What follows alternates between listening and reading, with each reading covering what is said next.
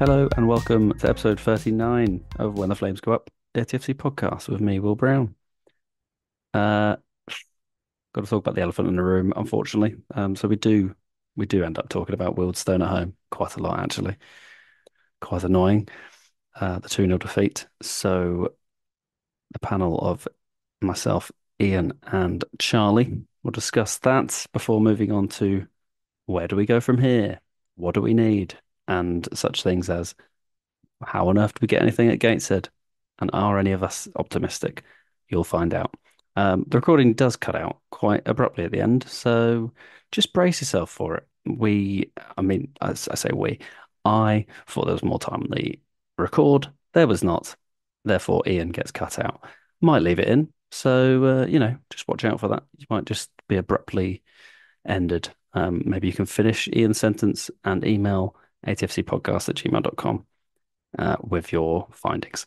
Anyway, enjoy the episode and up the shots.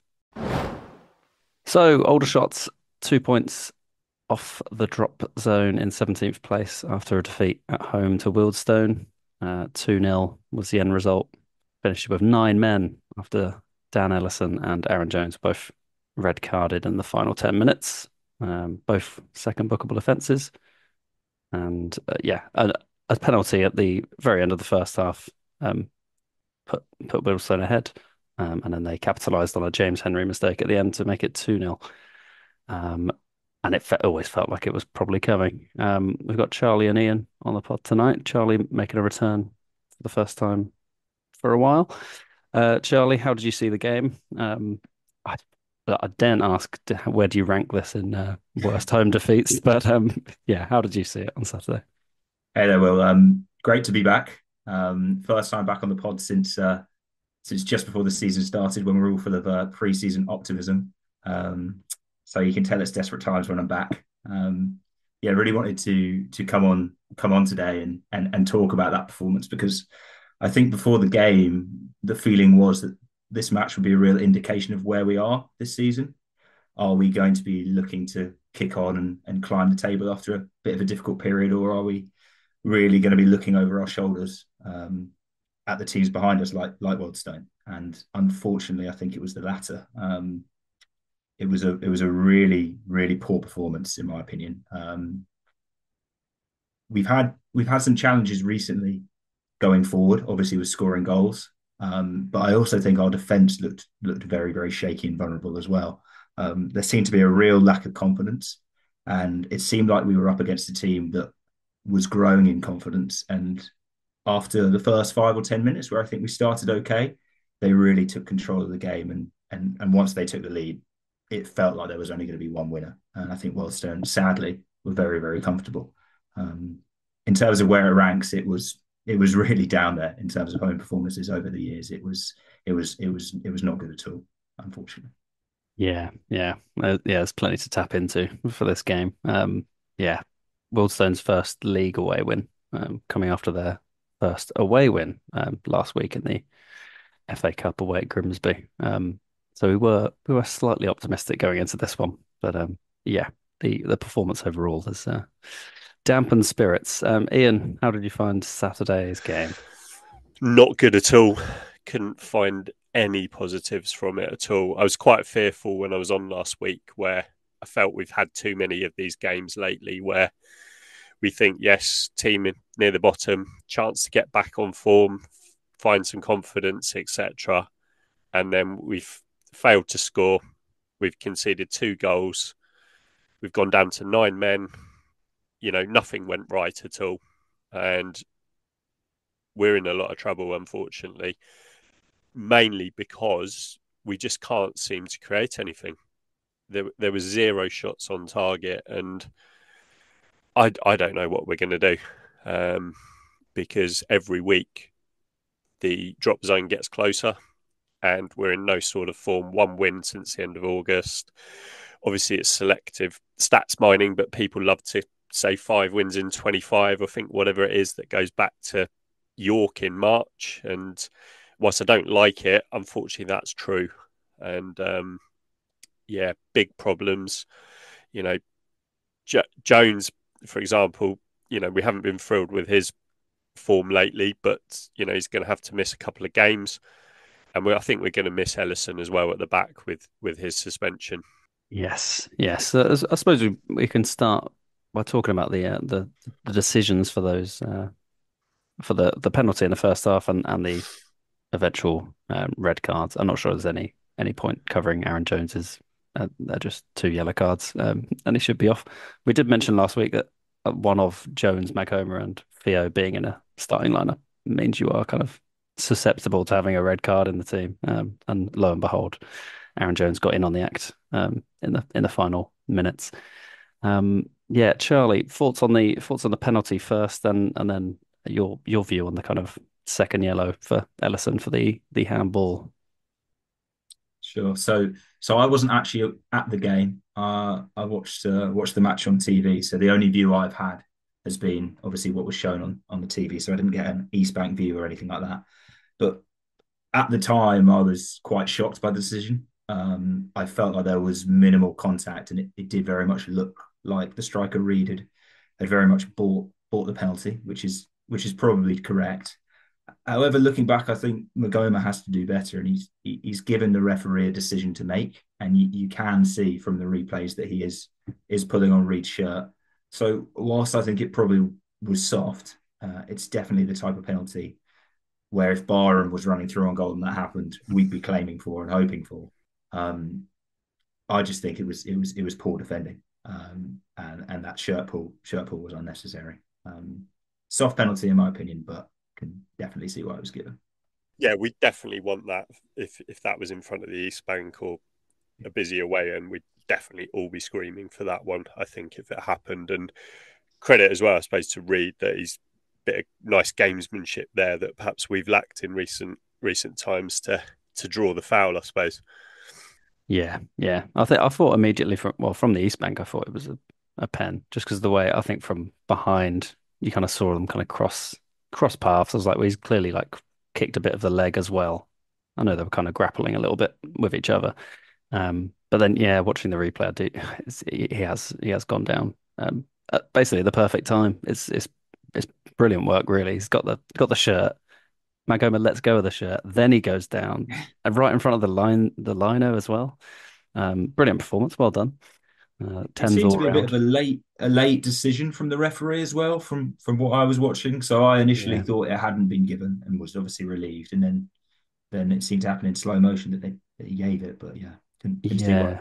I think there was kind of a conversation between the liner when he kind of waved above his head, and then the ref kind of ran towards him and gives it all this kind of press in the ear to make it. I don't think that helps at all. That doesn't. I can't make it any clearer, surely. But yeah, that seemed to be when he made the decision. Yeah, and then I suppose moving on to the second yellow for Ellison. I can't remember the actual first yellow, but I seem to remember it just being a trip or I I can't remember it now. What do you think, Ian? Yeah, the first yellow was fine. Fine, as in seemed the correct decision. I think it was one where he was trying to take one for the team. That it was one of those where I think he gave away a foul where it was probably worth doing. But in the long run, it wasn't worth it because when he had this handball, that meant the second yellow for him. My thought at the time on first look was, come on, that he's got to do something with his arm. I just didn't think that was handball at all or deliberate handball, whatever it is that needs to be the second yellow. So I was very, very annoyed with the decision. But I should be clear that the decision for the red or two yellows in this case did not have any impact on the game at all in terms of the end result. Yes, definitely worth adding. This was the 81st minute when we were still 1-0 down and not creating anything. So yeah, didn't we actually played better with 10 men? To be honest, I don't know what happened. We seem to. I think some of our best moments have been with 10 men. We at least look like we're on the front foot, like we've got a point to prove. Yeah, I mean, maybe with 11 last 10, we could have gone for it more so than we did. Perhaps, that's we'll never know on that one. Mm. But yeah, we just felt so toothless prior and afterwards. Yeah, we threw men forward because it's 1-0. You've always got a chance if something just suddenly comes off. But yeah, it felt like it had no bearing on the outcome at all. Yeah, I yeah. felt sorry for Ellison actually when it happened because he was left exposed, and I think the only reason it was really given as a second yellow because I don't think he could have moved his hand out of the way. It's just the fact that the ball was prodded through to their striker, and I think the striker was being covered, but it looked like there was a chance for them to get in on goal. So I can see why the second yellow was given in that instance, but you can't really blame Ellison at all for it. He couldn't have done anything bad. No, no. Yeah, he He'll be probably missed, I think. came away with quite a good, half decent performance in that central role. Didn't really do anything wrong. Yeah, yeah, it's a shame we have to lose him for a game now as well. Just when we got him back, extended the loan until January, and then which just seems to be a theme of the season. And yeah, as we've mentioned before earlier, Aaron Jones as well. I mean, cannot get a run in the team at all through injury or suspension or not being fit enough when he comes back. I mean, it's another another thing to note down against this team. Um, yes, where do we go from here? Recruitment has been something that's come up quite a lot, and the kind of team overall, is the squad strong enough? Have we built a team of quantity over quality? This kind of thing. Where do we go now, Charlie? Do we need that godsend striker to come in and score us 12 goals this season and prop us to maybe, I don't know, where do we dream? 13th, maybe? I'd snap your hand off for 13th at the moment. Um, Look, I think we always knew this season would be tough on the recruitment side of things.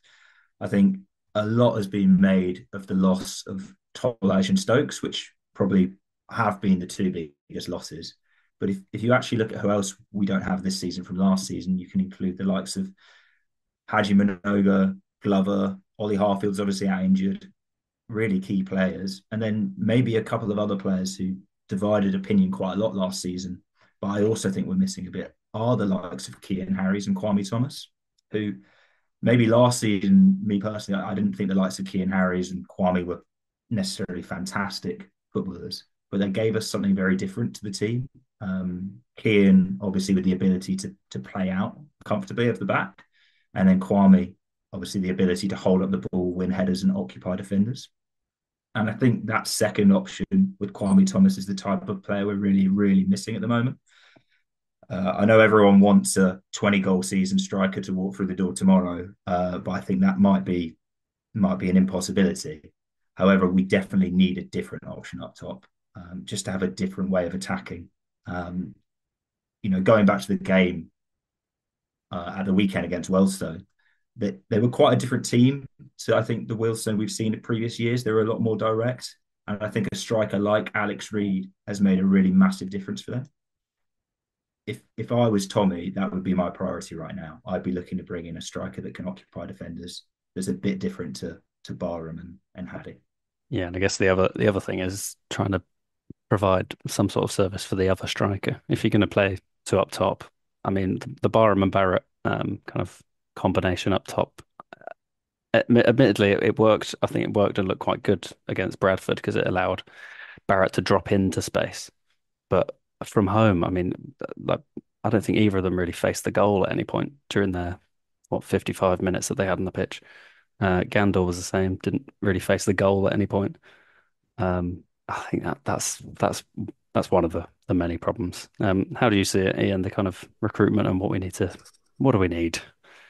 Yeah, I mean, I think the striker is actually okay, but it's the creation for the striker that early in the season we had some individual goals from Barrett, Boston away, where he basically seized on a half chance. And it was, like I said, August we were free scoring, Maidenhead, Oldham, Forest Green, scored loads of goals. And then since then, scored very few, and they've been out of nothing. Barrett at Boston, etc. And I think it's 6 times in 10 or something like that that we failed to score. And we need somebody to create some chances. I think it's Ash, I think in the WhatsApp group said like 3 games in a row, like no real chances to speak of, 3 league games in a row.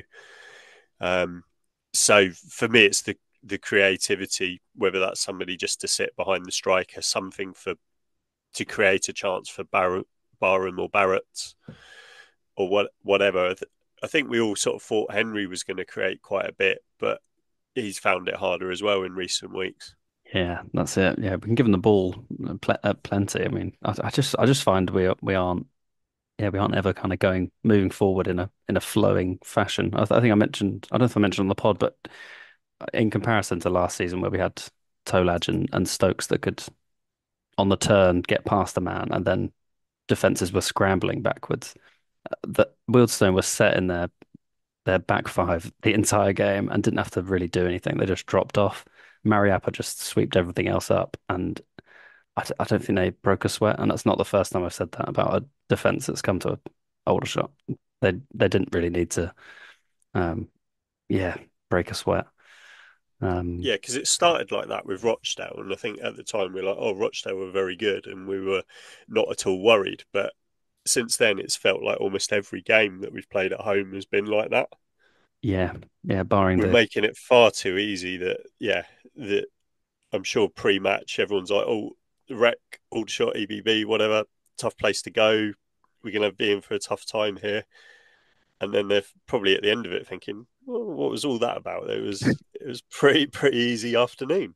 yeah, yeah. All you got to do is deal with about six corners, which I mean, no Aldershot defender has got anywhere near this season. I'm not sure what's going on. We've had a couple off the bar, I think. Maghoma off the bar, but I mean, they're massive. I mean, I know Wealdstone had a couple of really big boys, but getting nowhere near corners. Yeah, Wilson dealt with them very easily. That was another point from Saturday, which was a Yeah. concern. Don't look like scoring in any way. So And that big was even worry. with their first choice goalkeeper going off injured in Yeah, the first half with a innocuous hamstring pull or something like that. So we had a kind of reserve goalkeeper in who wasn't expecting to play and somehow managed to conspire not to, not to test him at all. So he had an easy day. A nice clean sheet to take home for him. Um, what else have we got on this list? Yeah, the only thing I did mention was obviously we're talking about Aldershot's terrible performance, but worth saying that Wealdstone's kind of pressing, although it just kind of blitzed us. I mean, they any free time that our centre halves had on the ball was cut down significantly. I think they did it all game as well. I thought maybe second half, come on, they've got to tire. Can't keep making these short 5 yard sprints to close us down all game. But I think, yeah, Kreshmar and Reed, yeah, the pressing. So, yeah, fair play to them for continuing to do that. And that seemed to be, yeah, overawing for our team, which obviously Charlie just said earlier, it kind of looked like we lacked confidence. I think we were maybe expecting an easier opponent than we actually got. I certainly was when I was standing in the East Bank, which was probably why my ire was so pointed at the end. I even booed at the end of that. I don't think I've booed an Ultra game for a long time, like a few years. I was like, boo! I mean, it came out a bit raspy. I was a bit like, no, come on, don't embarrass yourself. it But was definitely yeah, a booable performance. So I do not blame you for that at all. But yeah, Yeah, I think Wilson were good. Maybe made them look better because of our ineptitude. But yeah, I thought they played well, but yeah, we just offered absolutely nothing. hmm. I guess And this the is lack the of the confidence worry, really isn't it? showed. I think really showed, especially in the back three. Hmm. I guess the worry. Obviously, we're sitting in 17th at the moment, but I think I'm pretty sure I've said that about Ebbsfleet. I was like, no, they actually, created some chances. Yeah, They were decent. Wealdstone, decent. Filed, decent. They're all below us at the moment. I mean, it's yes, not looking great. for Um, now, I think it's one of those like Ebbsfleet, yeah, haven't really improved. They've made the change from Searle to whoever, but they haven't really improved. But feels like just about everyone else, if we give it 6 weeks, we carry on as we are, we're going to be probably 23rd if we're not careful. yeah. And I think that the main worry is those that goal scored column as well, because other teams are catching us up. Whereas before we were kind of like 10 goals ahead, and you were like over the course of the season, maybe that'll we'll be closer in games and be able to win games. But they are quickly catching us up because we are not scoring at all. Um, well, let's move on to the next challenge. Aldridge are currently playing Bashley away in the Hampshire Cup. Hopefully you've got an update from me in the intro, potentially. Um, Hopefully a good update that we've won, but a strong lineup is out there at the moment. Um, but on Saturday, the shots in National League action again. It doesn't get any easier. It's Gateshead away, who are in fourth position.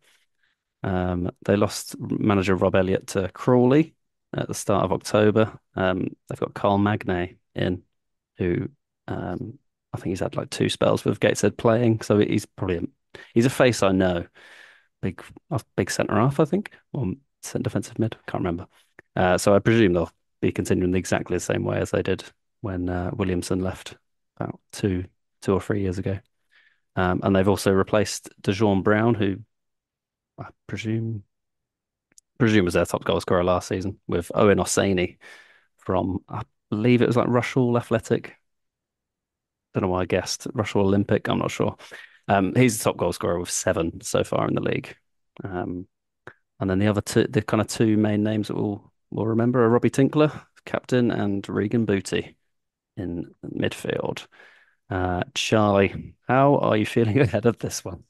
Not confident as you would probably expect. Um, I think based on recent performances, lack of creativity from us. This is probably the last league opponent that you would probably want. Gateshead away from home, always a very good footballing side. Obviously, excellent home form this season as well. So yeah, not confident at all, especially given the strength of the side we seem to have picked tonight at Bashley. I think it's another quite a big ask to have an almost full strength side play tonight at Bashley in the Hampshire Cup, and then travel up to Gateshead at the weekend and go again against one of the strongest teams in the division, um, especially with the couple of suspensions we'll have as well. So yeah, not confident at the moment, but stranger things have happened, and hopefully we can see a bit of a reaction, but not feeling too good about things at the moment. Yes, that's fair. Yeah, you mentioned the home form of Gateshead. I think they have won 7 out of 8 so far. They've lost one, which was against Forest Green Rovers. In that 7, they beat Barnet Yeovil and Solihull. Yeah, as always, they are strong at home. Ian, how do you see Saturday? Yeah, I'm not optimistic, but equally, this is Aldershot. So, getting something at Gateshead would be very Aldershot Town FC.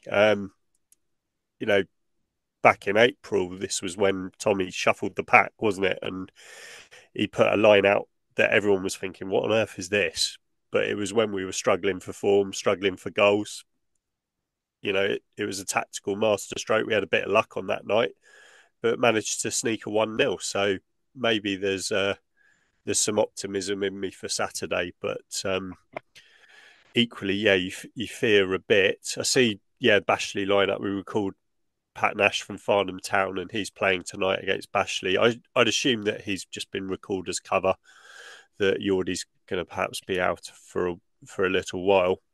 But yeah, I'm not hopeful for anyone going up to Gateshead, but you never know. You never know, indeed. Yeah, it's also worth saying we're in a particularly crazy streak of long away days, which we've had obviously Hartlepool, Bradford, and then Gateshead, kind of within 2 weeks of each other. And anyone going to Foiled a few to weeks before that, and yeah, and then Bashley tonight. If anyone's gone to all of those, I mean, fair play to you. but Ash has, I Ash think. is off to Bashley, Yeah, so I think he yeah, went to all the others as well. mm, yeah, we've got Joe from the pod is flying up to Gateshead on Saturday, so hopefully we'll get him on next week to talk us through his little jaunt up there. Um, yeah, Yeah, I'm in the same boat as you two, I think. Yeah, I'm not optimistic. Um, but I do, well, not I don't enjoy it, but I do enjoy games like this where there's less expectation. Wealdstone was horrible because the entire kind of week leading up to it, I was like, we've come on, we've got to win, got to win. Really need 3 points, need a good performance, need a reaction.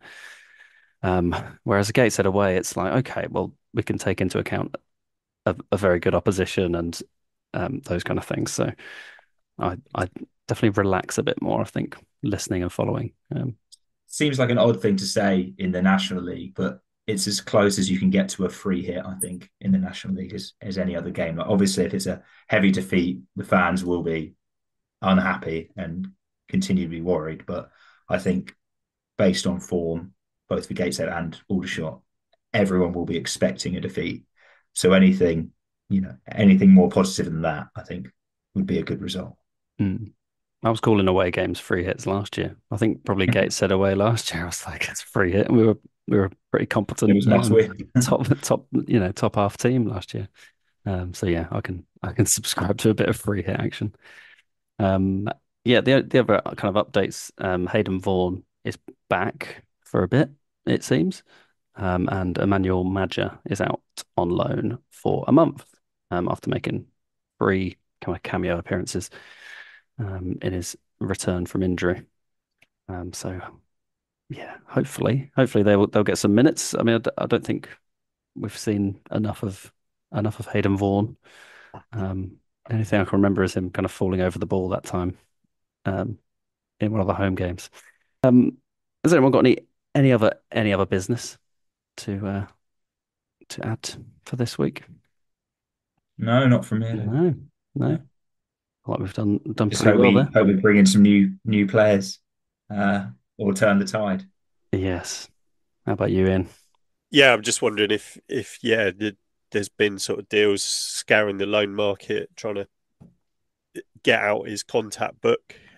Hopefully, there won't be too many more ex Kings Lynn making our way, and we try and be a little bit more imaginative and find someone. But it's difficult because again, if people are playing well, they're going to be um, in their particular 11 for whatever it is their first club, and we've got to hope that perhaps there's somebody in League Two that's needs some minutes or something like that, and just can come and inspire, sort of like Danny Lopez type That's galvanization. what we Is need. is is kind of that's the sort of Throwback. thing we need. We just need like a loan just to spark a bit of life in back into the side. I think. Yeah, yeah, and obviously, I mean, Charlie, I didn't mention it when you mentioned him, but the well, Kwame Thomas got mentioned earlier, but I think he scored the goal at Gateshead, didn't he? It's in that He did. He did. in Yeah. April. So yeah, yes, let's hope. Let's hope. We're hoping to get Jenkins back soon, I believe, as well. So that'll be nice to have a.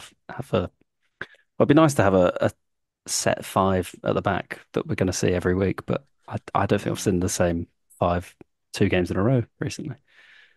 The trouble is at the minute with Aldershot that because of the struggles, everyone that's missing at the moment is sort of either seen as the answer to the problems or being like possibly better than they are. So obviously people have been very surprised and dismayed even that Madger's gone on loan when they're thinking, well, why don't you just give him some minutes for us, see what he can do? And the worry is though, if you play these people and the form doesn't improve, then you think, oh God, well, we really are. Just going to pop in right now and say Aldershot 4-0 up at half time. So I'm just going to go on a limb and say we've probably won in the Hampshire Cup, but don't hold it against me if we end up throwing that away.